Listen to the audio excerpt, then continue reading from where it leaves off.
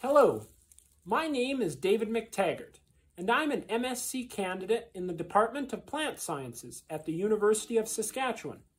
And today, it is my pleasure to describe my research titled Developing Remote Sensing Tools to Identify Superior Populations of Sicer Milkvetch and Meadow Brome Grass for Stockpile Grazing.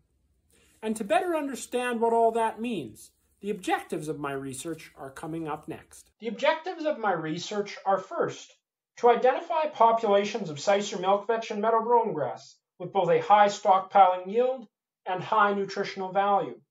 And then second is to identify the image-based traits recorded by our drone that track forage yield for Sicer milkvetch and meadow brome grass. So what is stockpile grazing? This is the practice of harvesting your pasture early during the growing season, and then, well, allowing it to stockpile. That is, grow until the fall or winter, like this, when the livestock can come through and graze it a second time. Now, our goal is to develop improved varieties of Sicer milkvetch and meadow brome grass through new selection techniques like drone imaging, and then these varieties can be seeded together in stockpiling pastures. And now you're probably wondering, well, how does this practice impact the sustainability of Canadian agriculture?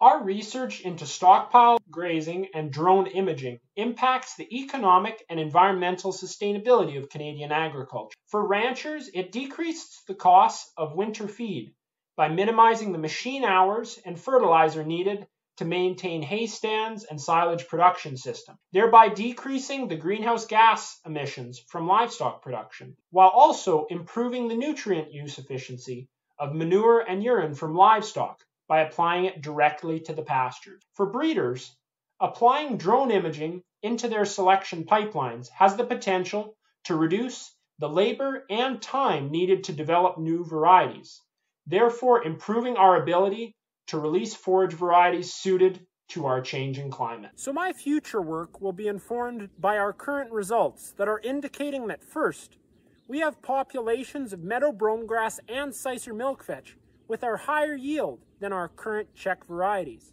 And then second, that my current results from the drone imaging are demonstrating significant correlations with dry forage yield.